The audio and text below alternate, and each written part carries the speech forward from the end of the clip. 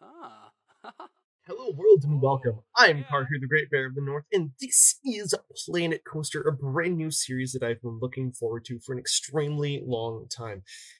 We're going to do Carhu Electric Park inspired by the World's Fairs, by the Luna Parks, by the Sea Lion Parks, by all of the really old amusement parks where Oh, lights and just oh, the novelty and spectacle were oh, certainly part of yeah. the attraction. We're going to go with the harder difficulty, not because I necessarily want to start with less money. We're actually going to choose the money at the beginning, but after that, I do want a little bit more difficulty in maintaining ride reputation and attracting guests and keeping them happy and these kinds of things. We're in a custom city environment, so wherever you live, Carhu Electric Park is in your city. Congratulations. It's going to start a brand new city. A brand new city. A brand new park. Before we even do anything, let me just change a couple of things. Well, first off, I know that we're going to need to get a new loan. Just trust me on this one. We're also going to go with until midnight. We're going to close at midnight. Actually, no, that's midnight is 12 a.m. Yes. Good. No park, no ticket, no cost to enter the park, but so that's going to be pretty good. We're also going to just get some paths. Let's open this up because this is going to be. Oops, let's get the angle snap on. This is going to be like the exterior path of the park. So let's just expand that out there. We're going to start with a very, very classic ride, the Grand Carousel. And we're going to start with the carousel because it's one of the oldest rides in the entire world. At least the concept goes back to the Crusades. But I will wait for voiceover, Karhu, to tell you that. For now, we're just going to start it probably here. We're just going to start it right there. We're going to place the entrance right out back. We're going to place the... actually, where's the ride operator? The ride operator is there. So we're actually going to move it so that the ride operator is right close to the front. That's because anytime that a ride breaks down, you actually need the engineer, the mechanic, to go talk to the ride operator. So we don't want to have to go all the way around. We're just going to have the exit right there. Fantastic. Connect entrance with the connect the entrance to the park. We're just going to go right there. We are going to, whoops, we're going to snap the angle a little bit. We're just going to curve around. There we go. Just try to hug that as close as we can. We are going to build a fence there for safety purposes. But for now, that's how that is going to go. And there's our entrance. Boom, there's our carousel. Now, right now, the carousel isn't a particularly prestigious ride. 252. But we're going to up that. We're going to up that quite a bit. We're going to up that to 5. Oops, I think we have one too many spins. 1, 2, 3, 4, 5, 6. Actually, you only want 5, which will increase the ride length, increase the excitement, increase the prestige, and more importantly, we can increase the amount of money we charge for it. So, we will test this. Boom. And while we test this, I'm just going to start putting the fence around here. I'm going to start detailing this in order to, well, here you go. See, this is the Q scenery rating. Right now it's at 0% because there's no scenery. There's nothing here. But if we manage to get that up to 100%, people are more likely to ride our ride because it will increase our prestige. And more people wanting to ride our ride means more money for us. So I'm just going to detail this while voiceover Karharu gives you a little bit of background about the history of carousels, which is absolutely fascinating. At least to me it is. Hello everybody, this is voiceover Karhu coming at you over the airwaves. I'm not entirely sure why I said that, but it seemed like the appropriate thing to say. But anyways, merry-go-rounds or carousels are a fascinating ride type to me because they're one of the oldest ride types in all of existence. In fact, it goes all the way back to the Crusades. Perhaps even before the Crusades, because in the Crusades, the European knights that went over to the Middle East and Arabia, when they came, one of the things that they saw there was an exercise by the people that were already living over there. And what they did is they would get on their horses and they would ride around in a circle.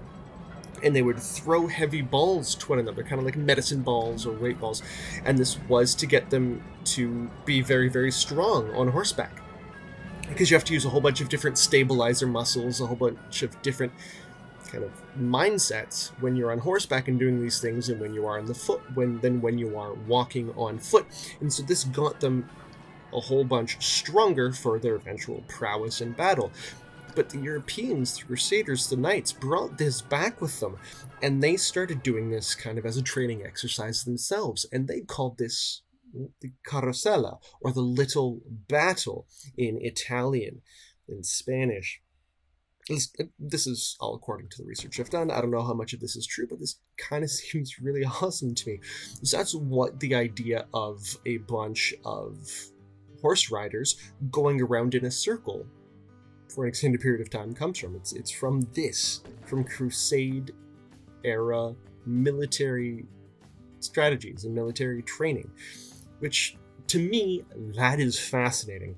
And so when this came back, it eventually started to become a parade drill. They would use it during jousting tournaments. They would even Louis XIII used it, I believe it was Louis XIII, to announce the birth of his son, Louis XIV, where they had a big carousel, and this eventually grew and grew, and then it started to become a little ride.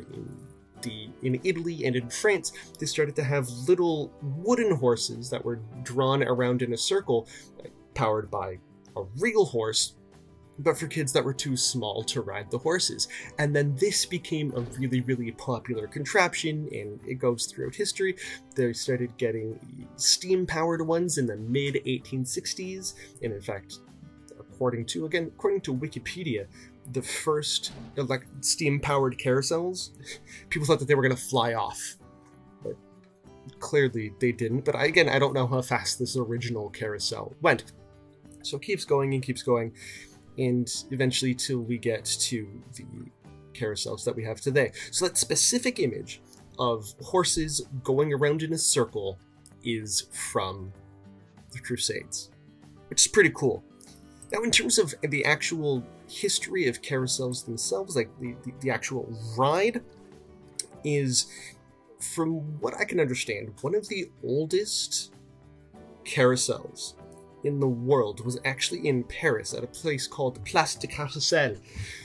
And this, I believe this one was steam-powered. Please correct me if I'm wrong. I'm not an expert on this. I'm just sharing with you what I remember.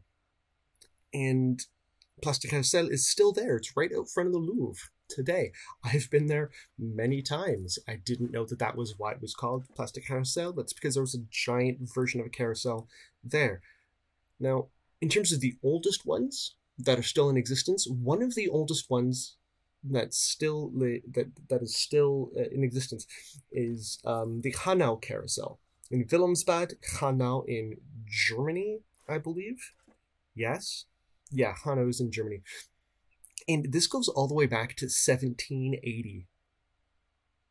1780, at least the structure itself. The horses and the coaches date back from 1896. Like, this is super, super old. So when I say oldest, I mean it's one of the oldest. But I have a personal connection, sort of, with one of the other oldest ones, Le Galopin, which was built in 1885 in Belgium. It was there until the 1960s, and then it moved to New York for the World's Fair, the one that Disney had a huge part of. And then it moved up to Montreal in Expo 67, just 3 years after it came to North America. And I lived in Montreal for several years. I've been on Le Galopin a dozen times, maybe even more. That is specifically, like, I didn't realize at the time that it was arguably the 6th oldest carousel in the entire world, which is really crazy to think about. Now, there have been other versions of carousels throughout the world. It's not just the horse riders going in a circle that we're so used to today, but there have been boats going around in circles. There have been airplanes going around in circles, which is a kind of ride type that we get to a lot a little bit later on. But in fact, the rocking motion that makes the horses go up and down, that galloping motion, was actually from somebody experimenting with trying to replicate the movement of the waves. So there were boats that happened. In fact, there was a boat carousel drawn by horses, but just boats going around in a circle in an actual canal that was from the CNE grounds in Toronto, the Canadian National Exposition grounds, way back in the 1880s. So again, there's a little bit of a personal connection between me and some of the older ones too. And I just think, you know, I know a lot of people knock carousels because they're not very exciting, because they're not very thrilling. But you know what? For sheer history, for sheer technological innovation, if it weren't for carousels, arguably no other ride type that we have today would exist. I mean, perhaps we might still have roller coasters. That was a different thrill. We might, again, have something like a Ferris wheel. But so many other rides are based on spinning mechanisms, just going around in a circle. The octopus, the tilt-a-whirl, the hurricane, all of these things are just really advanced, really thrilling carousels. And so I would like to think what it would be like if nearly 1,000 years ago, the people that had first seen these exercises, this ball night training exercise, if they hadn't decided to bring that back with them, where would amusement parks be? What would they look like today? Will we still have amusement parks? Or does all of this kind of go back to that one idea? And that's something that I don't think we could ever really answer, but it certainly makes a fascinating theory. Fascinating, at least to me, exercise in philosophy and in historical what-ifs. But here's another what-if for you. What if we had taken, or somebody else, not necessarily Europeans, but what if people had taken other military training exercises and turned them into amusement park rides? What would they look like? And I don't know, but it just kind of reinforces the idea that no matter what decisions you make today, you could, even if it's something small, like, hey, here's this video I saw on the internet about this cultural practice in some other part of the world. I mean, while still being respectful, while still being honorable, this could inspire people to, 1,000 years from now, have an entire industry that is indirectly based on that one decision. And that's fascinating to me. That's absolutely fascinating. Far more fascinating to me than placing all these shrubs, but I'm almost done with this. What's your favorite ride? What is your favorite ride? Do you have any interesting stories about carousels that you want to share with me? If you do, hit me up in the comment section below. But, yeah, this voiceover became a lot more philosophical than I thought. Hope you guys enjoyed it. But anyways, back to real-time Karu. Alright, I hope you found that voiceover a little bit illuminating, and not nearly as illuminating as these classic Victorian lights, probably, but still illuminating nonetheless. I thought that history was absolutely fascinating. So you can tell by this particular, by this carousel, because it goes in the clockwise direction, this is very much made by British carousel makers, which is just a little fascinating detail that I never would have considered myself. But so currently we've got 65% Q scenery rating. We do need a little bit more, so let's get, actually before I forget, let's get some vintage bench vintage bench Victorian. I do again want a Victorian theme for this, so let's get some benches. I think we're gonna need benches there. We're gonna get a vintage bin. Can we get the bins back there? No. They don't like that. So let's get some... I also don't like people sitting right next to bins. So So let's get a bin right at that exit. Actually, what I want to do is tree. If I go this, I will get these, the tree guards. We can get the iron version, which is aces of spades and whatever. Or we can do this version. If we do this, and then we put in a street ash tree, we can have them actually land to surface. It's position snap. There we go. These will automatically just drop right into those. They're pretty cool, I think. But you know what? I think I want something a little bit taller. Something like a, not a K-pop, those are really tall, but they're really also really, really thick. Maybe a beech, a birch. Maybe not that particular birch. Or this birch. Gee, let's just see which birch is better for what I'm thinking. Okay, middle birch. Birch tree 2. So we can just slide those right into there. Right into its DMs. There you go. And we've got like this tree and this protective shell, just to make sure that nothing eats it, nothing gets to it, especially for a park like this. That's very important. However, it's also important for a park like this that we can actually see the signs. So instead of, there we go, there's Carousel right there. Actually, if we put the tree here, people coming up this way, or whoa, keeps coming this way, won't be able to see it. So maybe we just have there. We just do something like that, right in the middle. We're actually going to delete that. I know I don't have great refundability in terms of my the difficulty level, but that is okay. So let's do this. Let's get some beaches. Got 99 problems, but my beach ain't one. Yeah, I went there. Oh boy. Alright. Actually, no, these are birches. Never mind. These aren't beech trees. These are birch trees. Okay. Oops. There we go. These... yeah, everything does still appear to be lining up quite nicely. So let's get 3 of those. That may be more than we need. Definitely more than we need. But you know what, we're going to do that anyways, because then we can spread this one out. We can move that one a bit there. There we go. Look at that. It's just, ooh. This gap between these two is bothersome now. There we go. There we go. We have a tree-lined street. Look at that. Fantastic. Let's get some benches. We don't need tree in the bench name. There we go. This is... well, first of all, let's get the bins where we want them. We have 1 bin there. Let's get another bin there. Let's get another bin just like in the shade of each tree.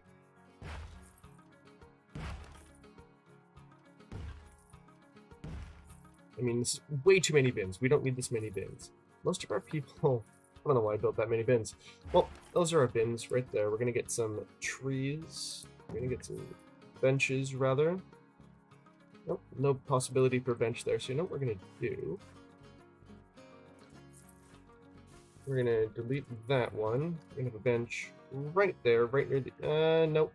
We're going to do it the other way around. We're going to delete this one. Can we move that? Oh, yeah. Delete this, select this one. There we go, and then we move that one. There we go. So that one is going to hide right there. That one's going to stay hidden there. And then this bench, we're going to duplicate that bench and slide one right there, which means during some times of the day, that will actually be in the shade. Just not this particular time. There we go. Yes. And what is our test rating? 647. Boom. That's only with a 72% Q scenery rating. So if we just add some more trees, this is going to knock your socks off. What I can charge for this. Absolutely just ridiculous. Absolutely bonkers. So I'm just going to get some oak trees in here. Just oak trees just to kind of... there we go. I'm just gonna fill that in. Just, I want a different oak tree just for giggles. There we go. And this is already at 76. Alright. Ooh. Crimson King. Oh, that's a beautiful tree. Yes. Yes.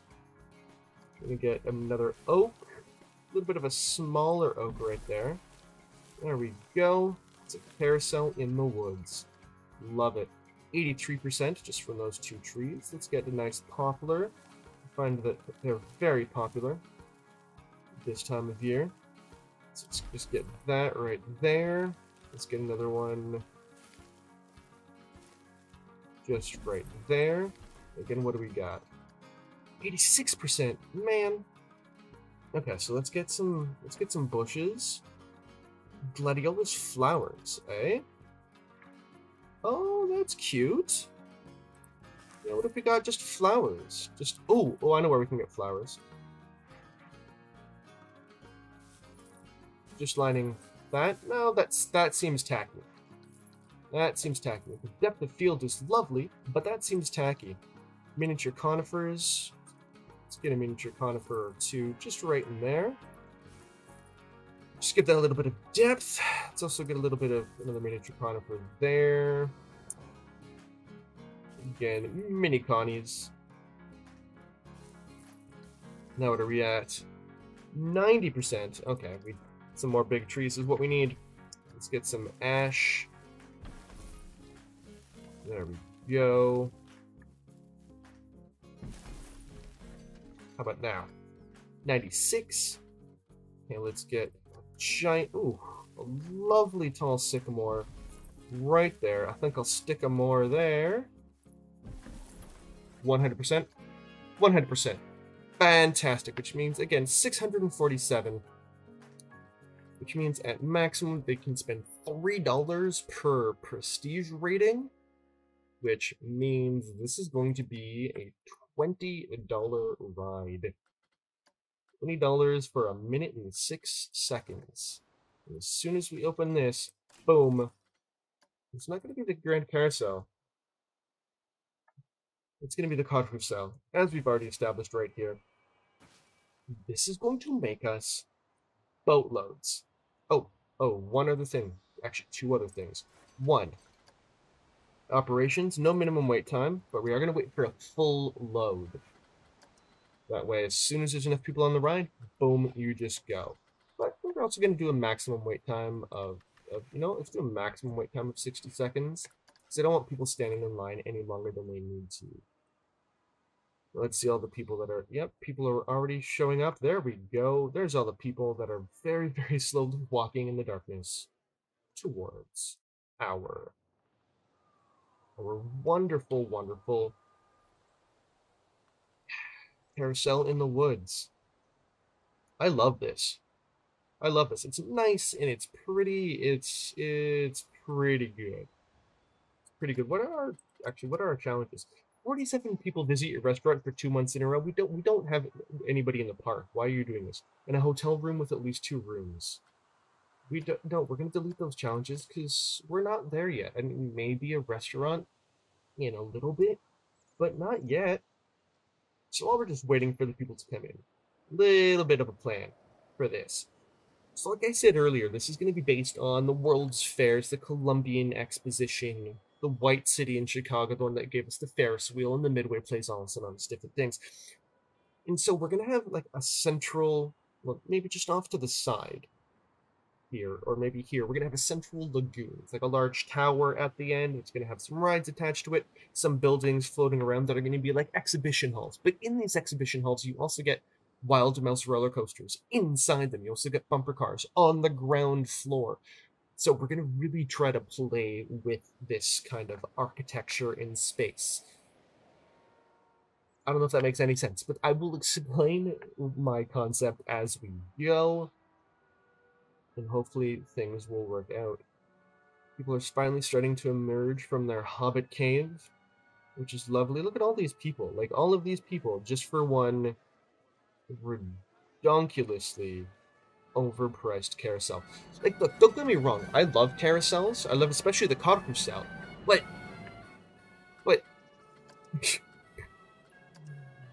But really? 20 bucks? Yeah, not gonna happen.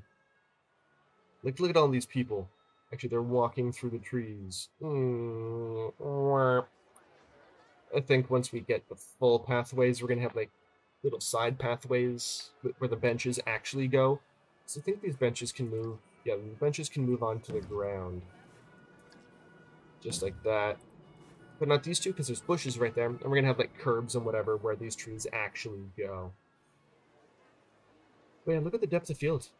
This is a very pretty game. It is a very pretty game.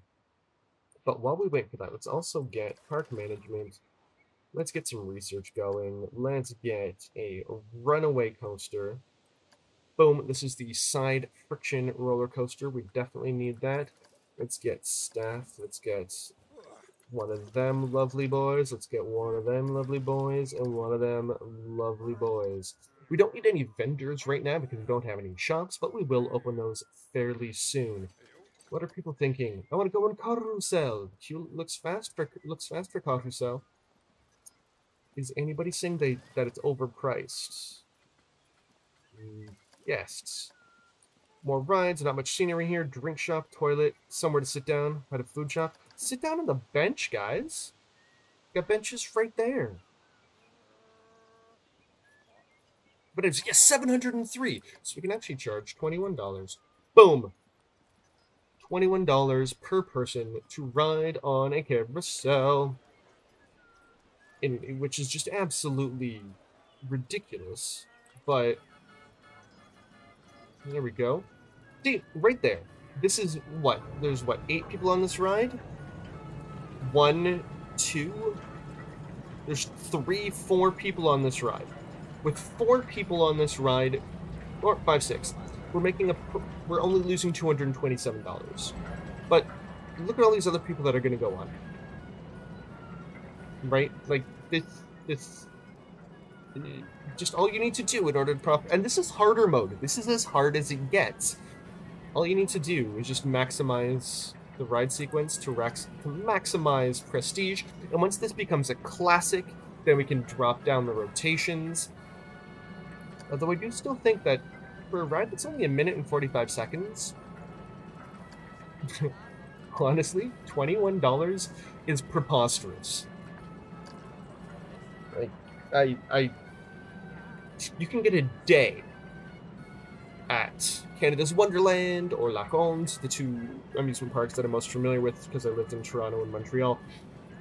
You can get an entire season's pass for 75 bucks. At least you could last time I lived in Canada. So, for 4 rides on this carousel, you get an entire summer, an entire season of thrills, including the tallest vertical drop in the world, including the 7th fastest and tallest roller coaster on the planet. Oh, yeah, I need a staff building. So, $21 for a single... That's just madness. The worst one ride that I ever spent money on... I mean, I don't regret it. But it was $10 US dollars to go on the roller coaster at Santa Monica Pier. Because I've only been to LA once. I'm actually planning on going again in about 2 or 3 months. But at the time, I figured that would be the only time I would go to LA. And so I was in Santa Monica. And so I just hopped onto the roller coaster. And I got 2 rounds for, I think, $10 US. And yeah, not really worth it as far as the experience goes. But just to say it was on one of the westernmost roller coasters in the United States is a pretty cool thing for me. But 21 bucks for a carousel? Yo, these guys are getting absolutely ripped off. And I do kind of feel bad, but at the same time, not really. Because it's a game, and they're not real. Now, I did upgrade the price. Nope, still nobody is contemplating how overpriced carousel is. There you go. We're already making 500 bucks.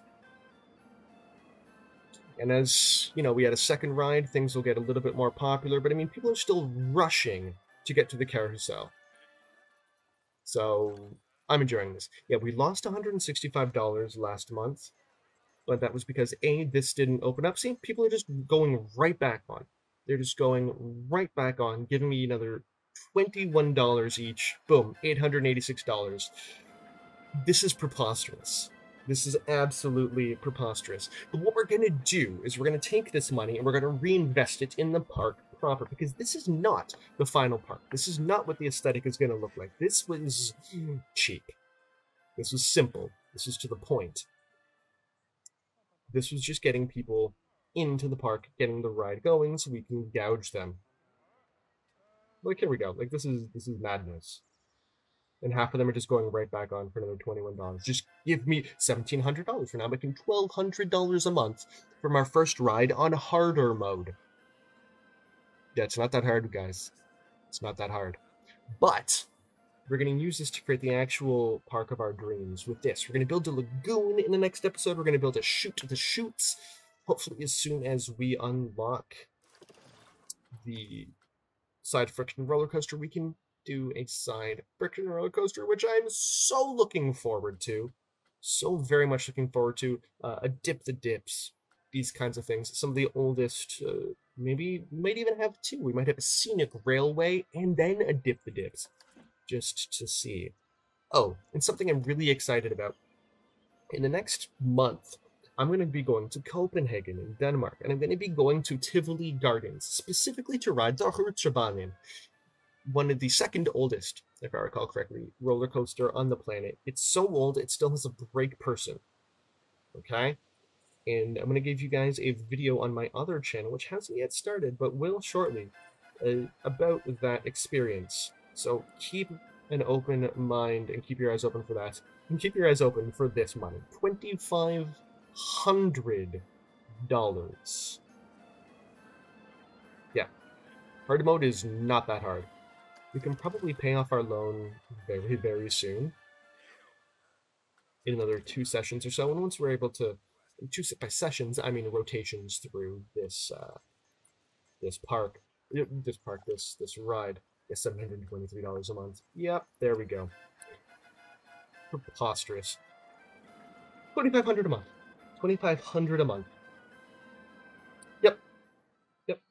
I mean, granted, once it starts becoming less new, once it's prestige, it will drop down a little bit, but then in 13 years when it becomes classic, yeah,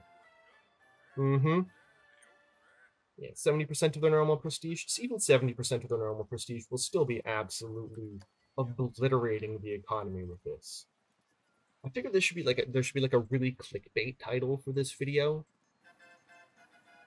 Video game playing bear changes instructions on classic carousel. Wait till you see what happens next, or something like this. But this is just bonkers. Just bonkers. Granted, we are losing a little bit of profit this month. But that's okay. As soon as people cycle on and off, it's going to get better. Yeah, this is... yeah. Insanity. Don't forget this. We're losing this while we're also spending $1,000 per month on research. We profited a $723 after we spent $1,000 on research. Yeah. Hardest mode. Yep, not so much. What are the challenges? Hotels? No, we're not doing challenges. We're not doing hotel challenges, rather. But yeah, this is easy. Oh yeah, and we're also paying off our loan. Like, yeah, don't go to university for like important things like medicine. Go to university to maximize profits in Planet Coaster. That's all I need. But I'm going to end this episode here. Thank you very much for watching. If you like what you see, please like, please subscribe, please comment. Most importantly, have a fantastic day, and I do mean that. And oh, and one more thing. Based on the theme of this video, go out there to your local theme parks, your local amusement parks. Not necessarily the big ones, not the Disneys, not the Six Flags. They're going to be doing fine from a corporate perspective. But go to your local family-owned ones, your smaller ones, and go and help them out. If you're physically able, if you are financially able, and it's not a big health risk to you, go out and support them. They need it, and you will probably I can almost guarantee you will have a fantastic time. Maybe not like $21 on a carousel, fantastic time, but still a fantastic time. And I'll see you guys all next time in Planet Coaster. Have a wonderful day, everybody. Bye.